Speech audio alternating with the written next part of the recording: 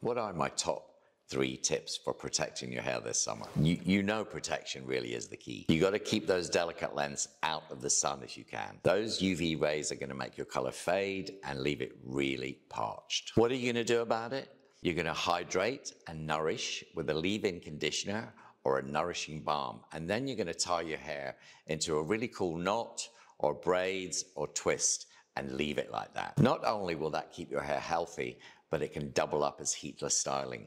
Think of those gorgeous waves when you let your hair out. I highly recommend using products that protect your hair from UV damage. We have a great new product called Sunday Sea Spray. It will give your hair that cool, Ibiza, sea-kissed beach texture while protecting your hair from damaging UV rays. If you're swimming in either salt or chlorinated water, don't forget to soak your hair in fresh water first. Your hair acts like a sponge, so it's going to absorb that fresh water, which will restrict the amount of sea or chlorinated water it absorbs. So there you go.